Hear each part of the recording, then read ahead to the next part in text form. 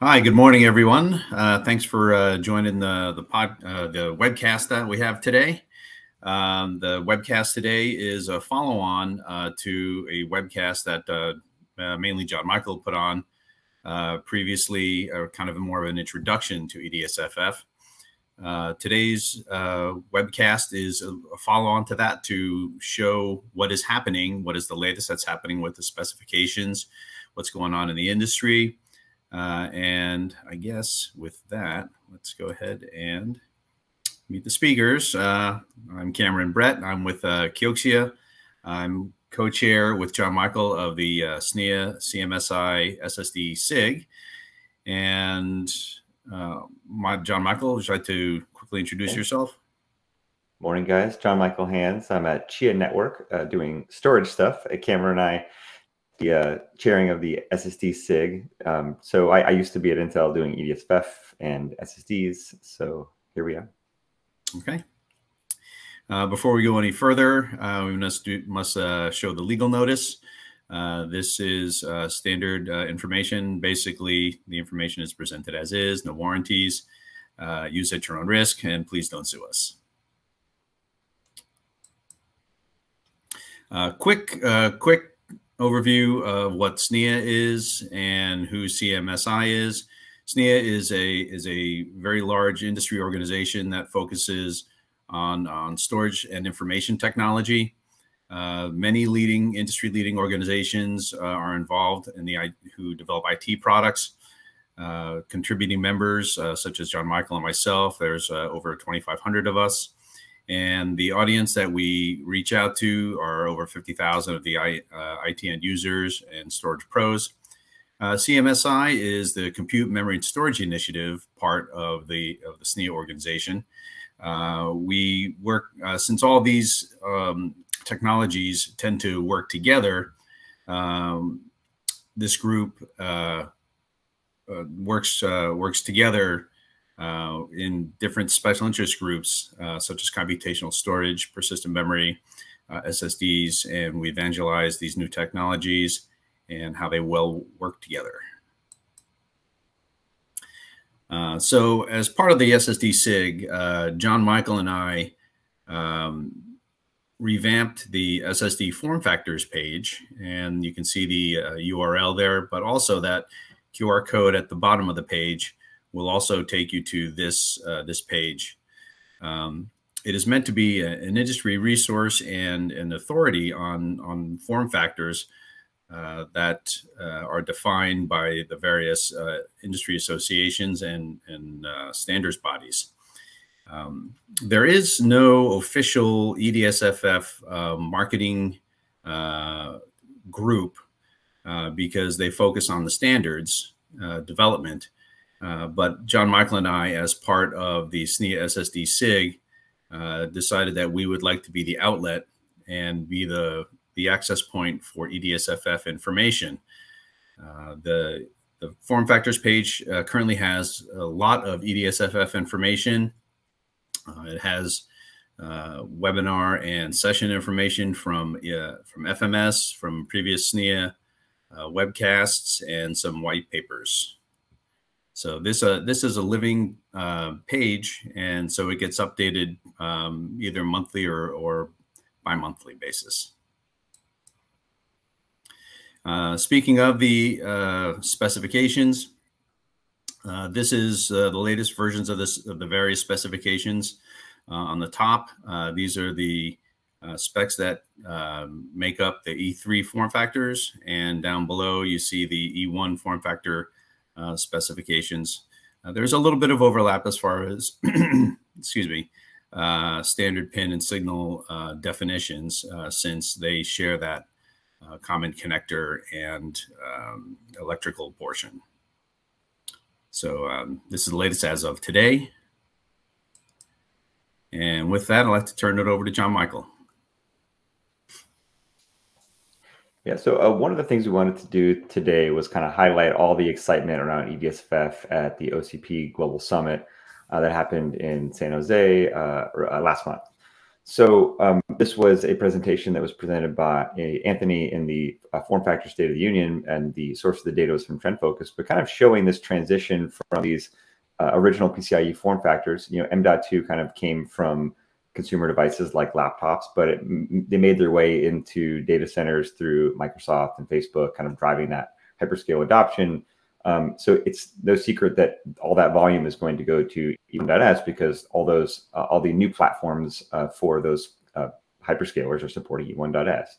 And the reason they cited, obviously, M.2 didn't support hot plug. It wasn't scalable to higher capacities and higher power envelopes and higher performance. And the new connector on EDSFF scales to PCIe Gen 5 and Gen 6. And so there's obviously a lot of reasons driving the market demand, not just, hey, it's a new form factor.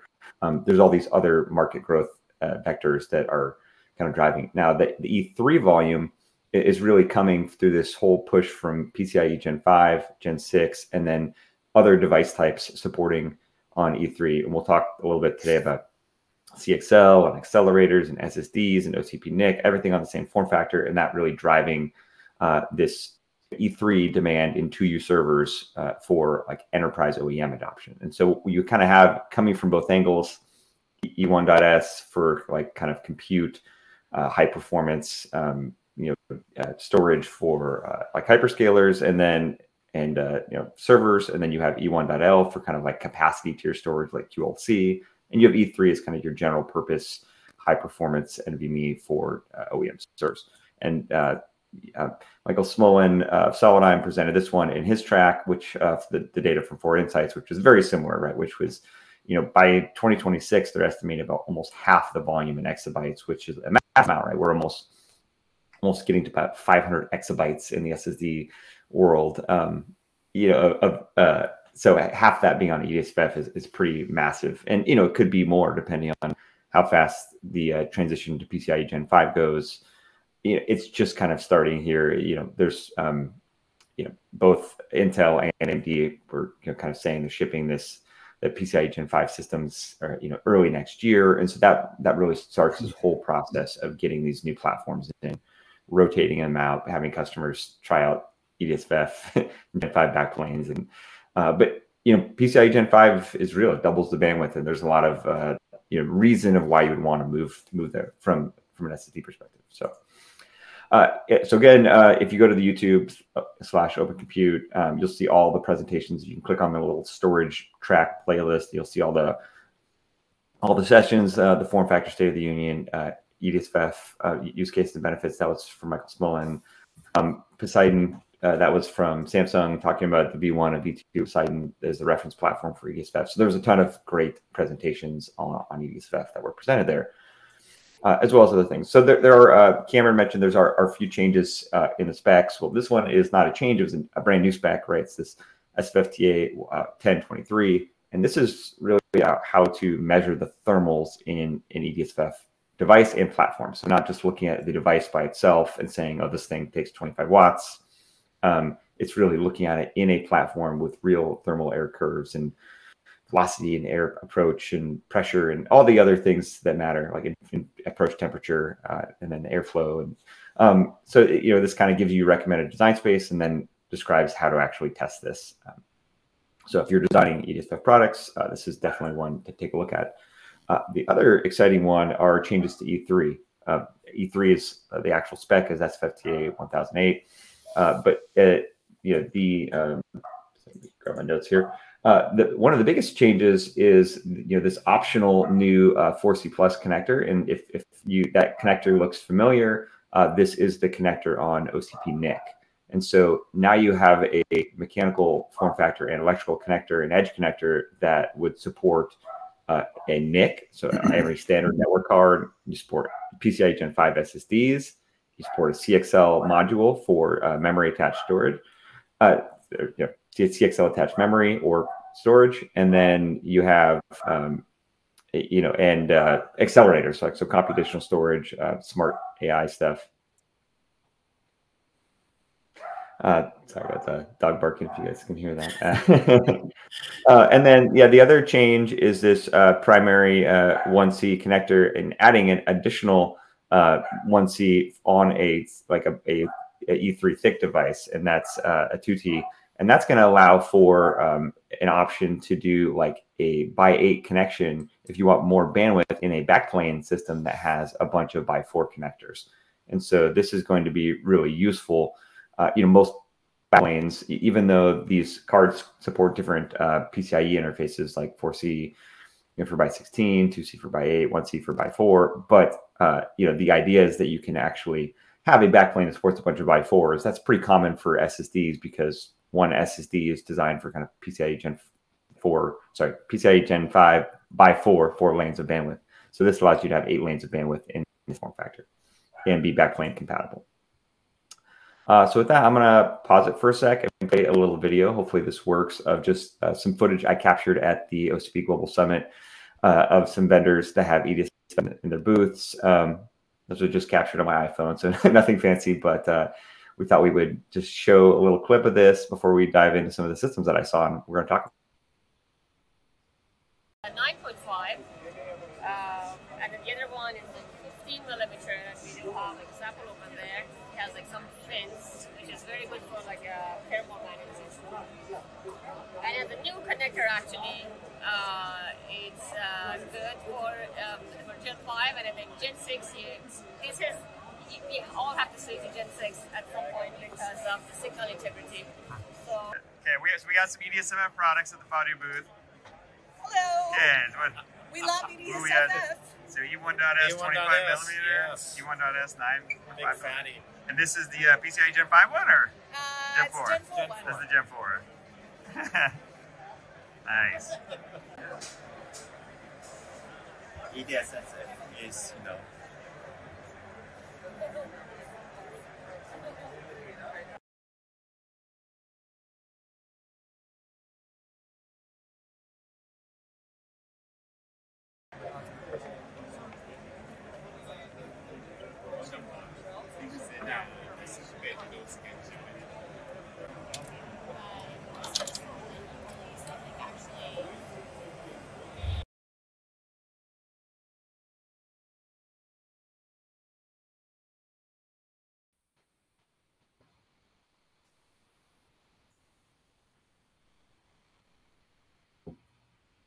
All right, so I think everybody can see the slides again, hopefully. So that was fun. I had a lot of fun walking around the OCP Summit floor and seeing all these EDSFF products.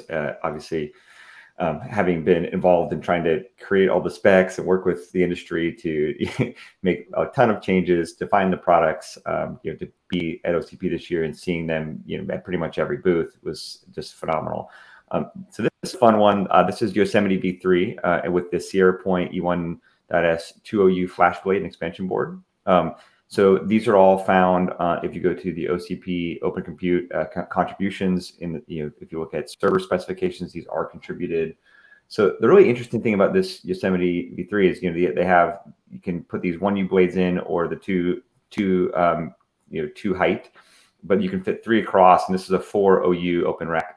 It fits into open rack V2, but Meta can basically swap out these different modules and kind of mix and match a different amount of compute and storage and networking for the different types of applications. So in the spec, they talk about support for type 3, type 8, type 15, type 17. So these are like the different database kind of things and different applications for their various services. But they made this really modular, and really the highlight and star of the show is this 6 E1.S 25 millimeters. So really good TCO because they don't have to have a ton of airflow. And the reason why they stressed 25 millimeter in this design was that, they're packing 1.5 kilowatts in a 4 OU little chassis here with a bunch of different nodes. So you have to be really mindful of airflow and thermals and storage density. So this was a really awesome one to see, and they have a ton of different options.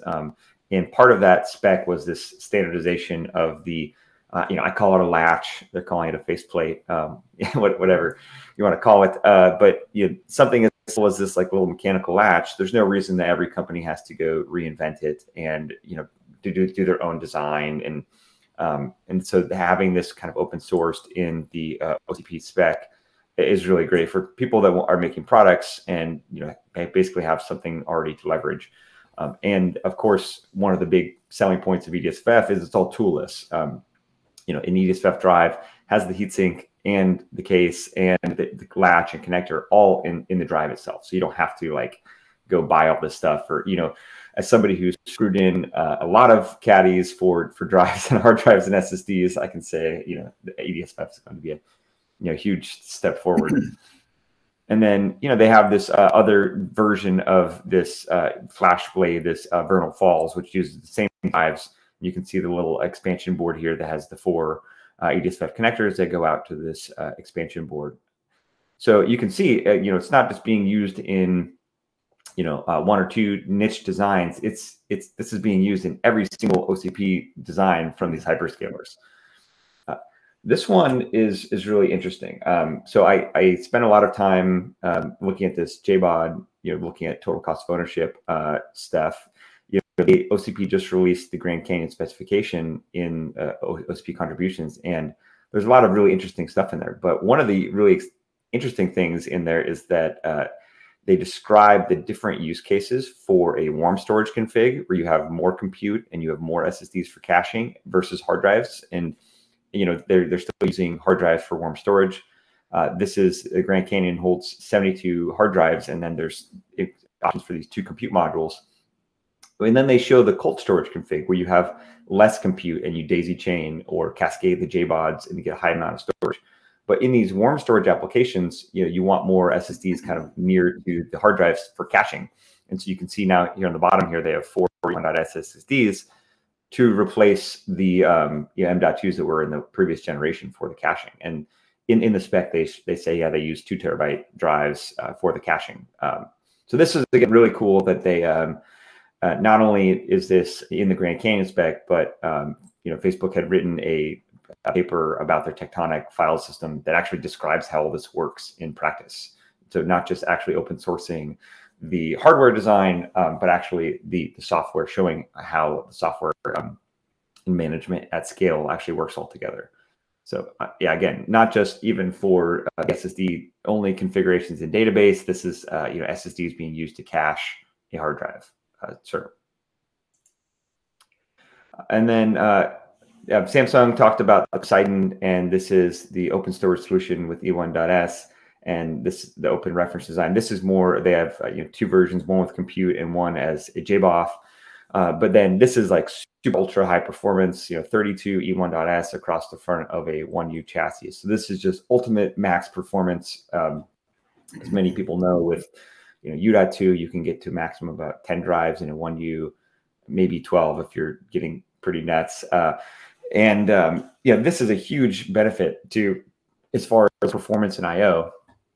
You know, especially for 2-socket systems that have a lot of PCIe connectivity, you know, you actually now have a way to use that and scale performance. You can scale a lot of smaller capacity drives and get max performance for some kind of like application like disaggregated storage. So again, these are all one of my favorite parts about OCP contributions is that they're actually just open. You can go to OCP contributions and take a look at the website. So we saw the Microsoft platforms. They didn't show off the E1.S, but this was the old one that used the 18 millimeter E1.L. They have since moved on to 9.5 millimeter E1.L, and that's kind of standard for high capacity QLC designs. But compared to you know, U.2 in a high capacity design for like a JBOF or for dense storage applications, E1.L just offers better, you know, better capacity, better utilization, and thermals versus U.2. And so that's really important if you're looking at a application where you want to fit the maximum amount of storage in the smallest amount of space possible. E1.L is always going to be superior. So this is the Microsoft Compute node, and you can see here the PCIe Gen 5 and new CPU routes out to these 8, and the drives aren't shown here, but I believe it supports the 15 millimeter E1.S. And these are all PCIe Gen 5 slots. And so the really interesting thing about this is it's not a specialty high-end you know, server. This is like the standard node for scale out for high volume servers for compute nodes. So this is yeah, so this was shown at the Microsoft booth. This was, yeah, again, really, really awesome to see E1.S be kind of the star of the show, front and center here with the OCP NICs in this high volume compute server. And there's a bunch of others. I wish I actually grabbed pictures of some of the other hyperscale ones. I grabbed this was for ASRock, but yeah, there was like it seemed like almost every single booth had an EDSFF server, which, as you saw from the volume, when it's going to be hundreds of exabytes here in a few years, that makes total sense why all these server manufacturers and hyperscale vendors would be supporting this form factor. And again, there's a lot of variants of different options, capacities, 1U, 2U between E1.S and E3, and OCP really highlighted and showed off a lot of the flexibility that system designers have in designing these platforms. So with that, I am going to turn it over to Cameron to talk about some of the OEM stuff we saw and some of the designs for E3 enabling 2U type servers. Okay, thanks, Jonmichael. Just a note that if you have questions, go ahead and type them in, I guess, in the questions or the chat box, and then at the end of the webcast here, Jonmichael and I will try to tackle as many as we can. So this is called OEM, but I think most of the material here, or all the material that Jonmichael has been covering, is from OCP, and there's a lot of great information and a lot of great activity, and really most of that was focused around E1.S.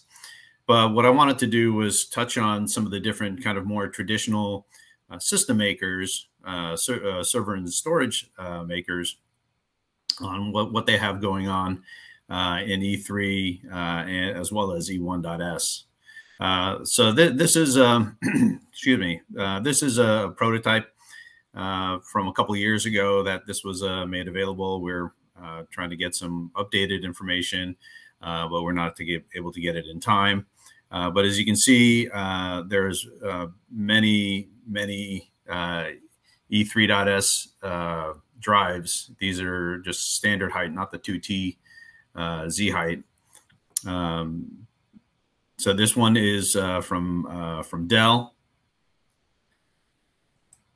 And just a note as well is that I guess most of the traditional server and storage guys, as well as the hyperscale guys, are on board with both E1 and E3 form factors of drives. It's not like one prefers one or the other. Just one touch about E3, as I think we've noted in the previous webcast, is that's really it's definitely a replacement for the traditional 2.5-inch form factor, which was originally designed around hard drive technology. And so this will definitely get you a lot more density, a lot more performance, and of course better thermals and airflow and heat management. On the HP side, excuse me, another one of the major server storage manufacturers. This is all public information. We're not saying anything that has not been shown before, but in the webcast here, we're hoping that to provide a nice consolidated pieces of information that shows the momentum that EDSFF is gaining. The DL in this slide here, the DL325 as well the 345, they have backplane options.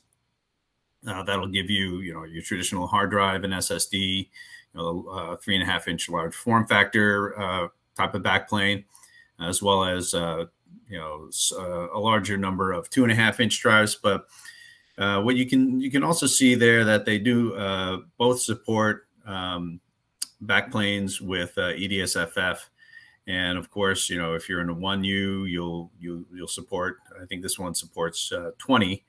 EDSFF devices, and the 345 will support a very nice number of 36. Down at the bottom there, the edge, storage, density, accelerator, cloud optimized.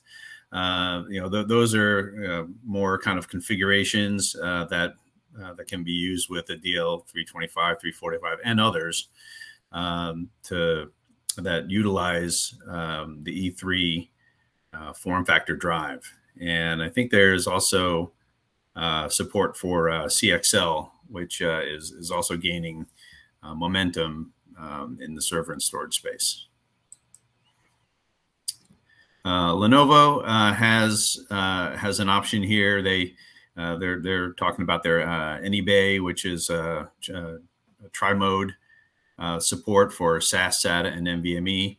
And in the third one down is where you'll see some of the EDSFF drive bays that support hot swap up to 16 drives, where traditionally in that form factor you could maybe support 10. And then, of course, down at the bottom there, the large form factor options. Inspur here, they have public information about EDSFF configurations that also include CXL and computational storage. So these are all kind of E3 form factor based. And those are the major kind of like system and storage vendors that have either announced or made publicly available information about their platforms. And now, of course, all these systems need SSDs and SSD vendor support to populate those drives. And since I'm from KIOXIA, I'll touch on the first one here. Jonmichael took this picture from OCP. And as you can see in the very front there, we have we have 4 different E1.S, and that's really across 2 generations of E1.S SSDs that support Gen 4, and we'll be supporting PCIe 5.0 as well. On the far right and in the back row with the orange label are the E3.S variants, and again, supporting PCIe 4.0 and 5.0.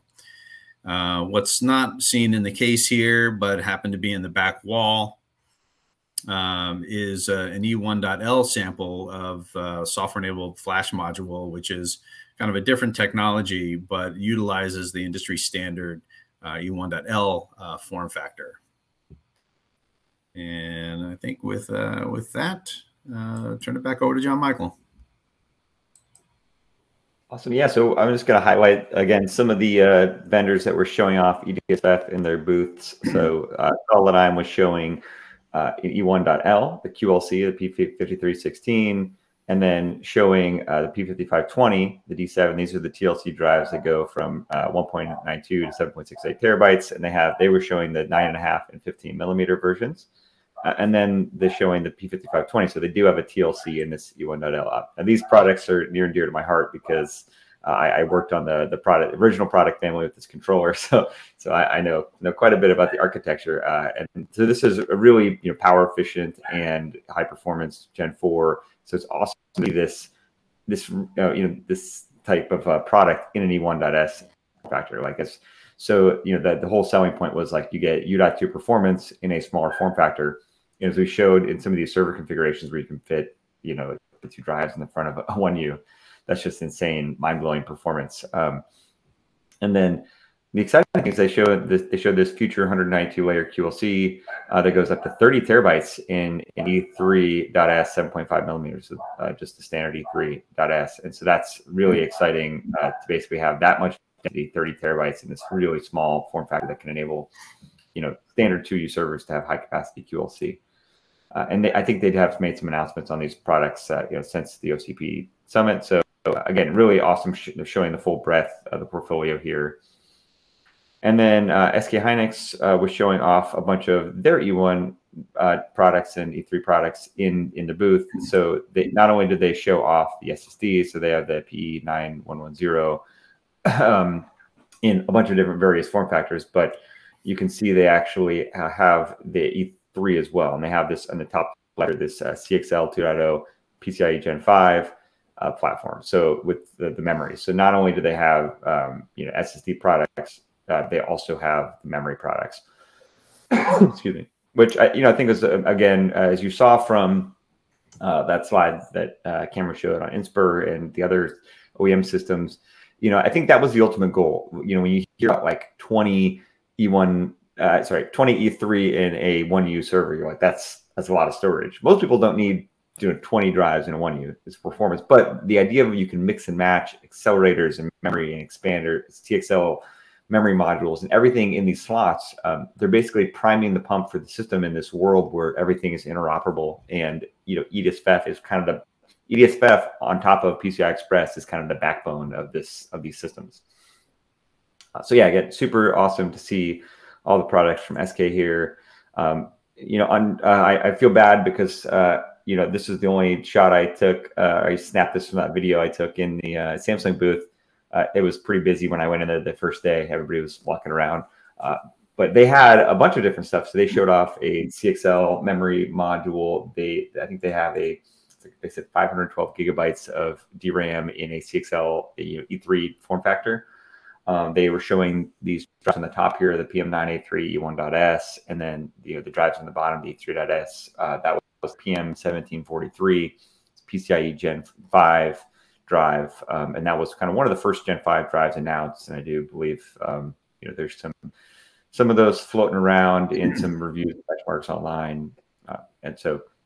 But again, somebody like Samsung and SK that make memory and storage, it makes total sense to have a form factor that supports all these different interface types of CXL and PCI Express, and then having different device types like SSDs, accelerators, and memory on CXL is just an amazing feat. So yeah, to say we've come this far, again, we're also showing off Poseidon, and unfortunately I didn't snap a picture of that, but I did show kind of a little picture earlier of what the server looks like. But they have the 1U that has 32 E1.S and 1U, and then they have the 2U chassis that supports the E3s, and showing the kind of mix and matching of all the device types. And if you saw in the video, I don't think I had a slide on it, but Fadu was there. There was a ton of other. I think Insys had a platform I showed. You kind of saw a glimpse of it in the video. They had a 1U platform that supported like two 400-watt TDP CPUs that were water cooled and a bunch of E1.S on the side. So I just saw so many awesome cool designs. As a server geek, I'm just drooling over all these insanely high performance systems. Yeah, I can't wait to get my hands on them. Okay. So yeah. Any other comments, Jonmichael, before we get to questions? No, I think we can hop over to a few questions. Yeah. Well, today's webinar was not really meant to provide any kind of educational background information on EDSFF. We have that initial webinar back from 2020 that really goes into a lot of great detail. And there's a lot of great information on the SSD form factors page on EDSFF E1 and E3. So for educational kind of what is it type of information, there's plenty of great information. This was kind of an update on where things are at with the specifications and kind of market activity and market projections. And it seems pretty clear that EDSFF is going to be replacing the M.2 and 2.5-inch form factors pretty quickly once they start becoming available. If anybody does have questions, please go ahead and enter them into the chat box. And I think we have a few of them right now. Let's see, the short one here, which I think we can probably take pretty quickly, is what does the EDSFF roadmap look like?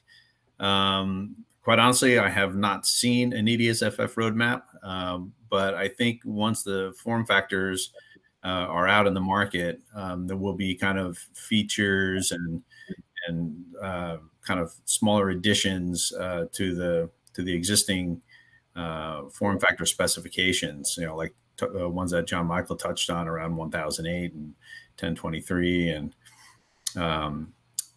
so yeah, like the changes in the other tiny changes to the spec are like looking at slot power, defining some LED stuff, some minor cleanup. But, really the spec is pretty mature as far as, we've seen a lot of validation and support on the connector, and especially at higher interface speeds. So that looks great. Now you have actual platforms and backplanes and chassis to support these form factors, so that it's going to kind of mature a bit into where, at least the mechanical stuff, hopefully doesn't have to change too much. No, I think there are some things going to look at other, even more device types like GPUs, of how you get something in like a EDSFF-like form factor. But as far as devices itself, I mentioned both AMD and Intel have PCIe Gen 5, Sapphire in January coming out and shipping in Q1, and they're going to have every vendor that's supporting those platforms, as you saw, is basically designing EDSFF in, because it is superior to U.2 and other form factors at Gen 5 and beyond. So it's we've already seen E1.L and E1.S devices. You can literally go to eBay right now and buy one. So those are out. E3, I don't know if you can exactly go to the store and buy an E3 yet, but you will be very soon in some of these server configs here early next year. So coming to a Best Buy near you. So continue on with that question about Gen 5 versions of these SSDs. There's some products that are announced, even from my company, KIOXIA.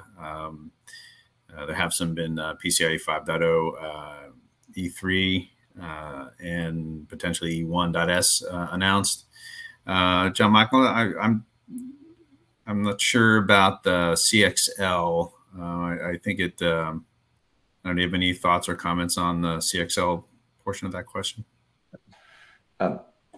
Yeah, we definitely saw like announcements from Samsung, and you saw just at some of the pictures I showed showing prototype devices, for the CXL2. So when that ships on a CPU, I think you'll see there are going to be device vendors ready to ship. So obviously the CXL has got even more buzz, than as much as EDSFF. CXL is a huge momentum behind it. So having that form factor be kind of the vehicle for CXL, it's going to be huge for EDSFF. So. Okay, let's see. This one's a little bit long, but I'll read it real quick. I'm looking for some thoughts on recent comment I read about PCIe 5 NVMe drives likely needing or benefiting from larger form factor, like the 25 millimeter versus 22 for cooling considerations. With mass market price optimizations, what is the likelihood, excuse me, that client compute will need to transition away from existing M.2 form factors in the coming years? And will that be shared form factor? Will that be a shared form factor with server compute, as has been the case with 5.25, 3.5, and 2.5? Well, I can say this. I don't work at Intel anymore, but when I was there, I advocated for the desktop workstation groups to adopt EDSFF and put them on the reference platforms and kind of convince OEM and motherboard makers. I'm sitting here like, I don't want to throw anybody under the bus here, but I have a very expensive workstation from one of these OEMs, and the enterprise storage support is just not there, right? They use like M.2 devices on little carrier cards, and there's no cooling on these things. Like they're just stuffed in a desktop. Storage kind of took a back burner on these high-end systems, and now that we have these new form factors, it gives motherboard vendors and system builders, kind of more options, right? Like my opinion is that a $15,000, $20,000 workstation needs like enterprise type drives. They don't need a consumer type drive. So having EDSFF support, especially for Gen 5, makes sense.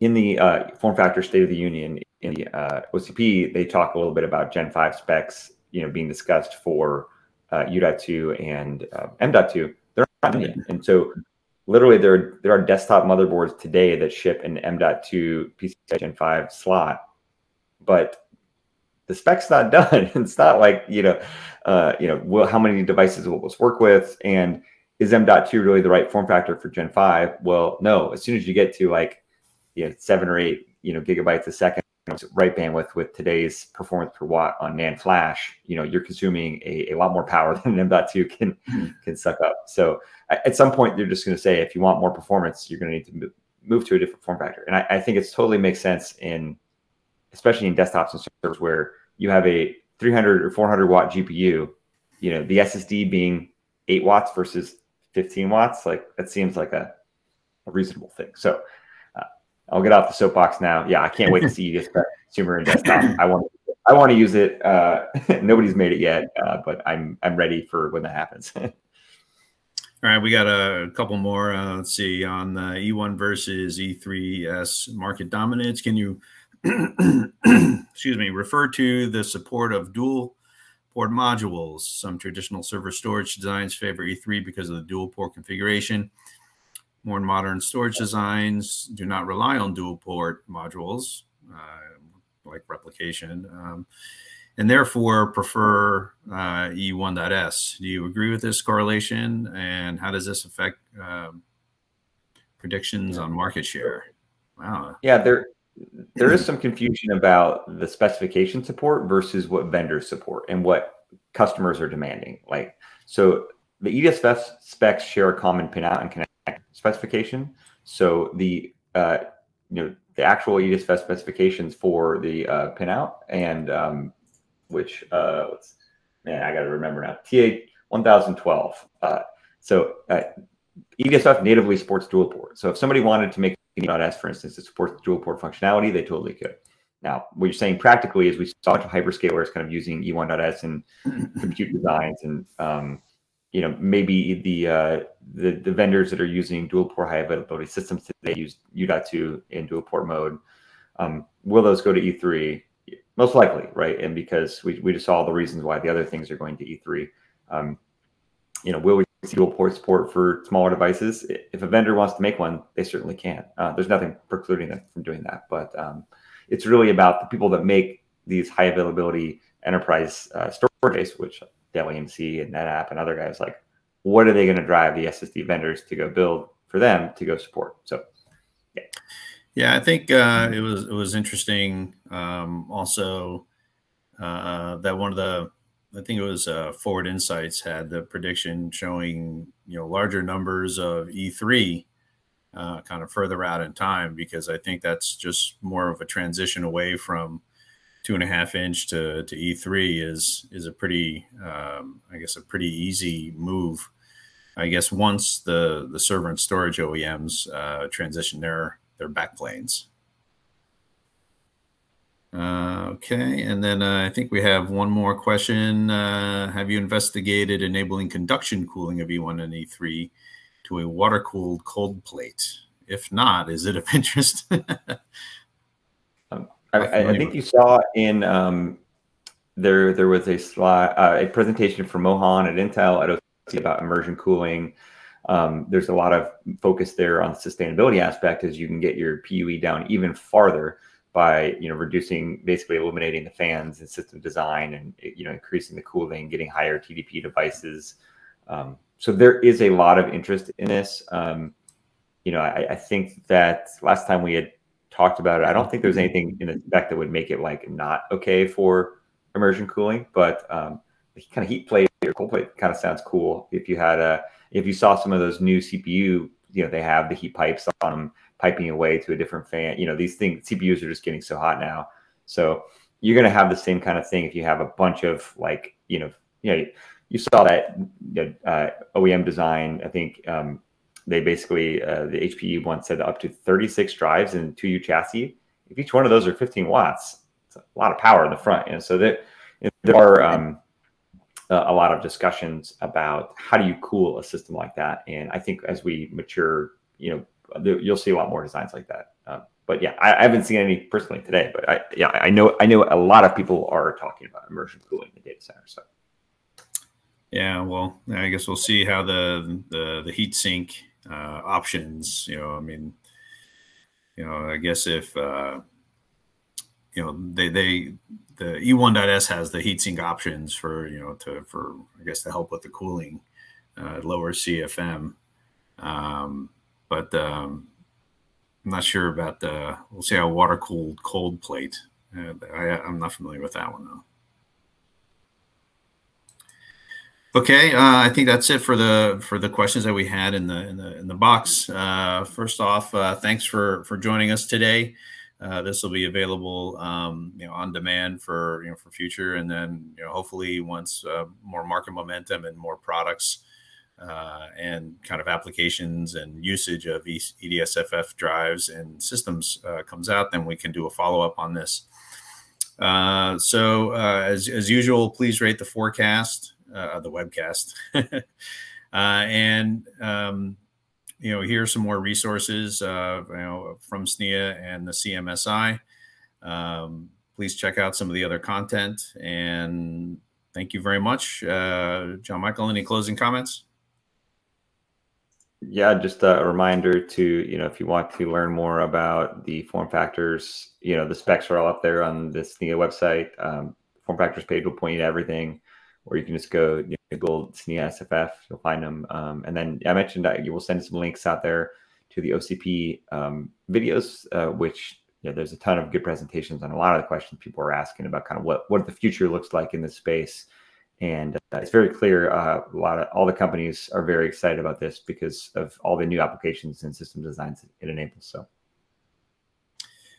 okay, thanks again for joining, and have a good day. All right. Thank you guys so much. Bye-bye. Bye-bye.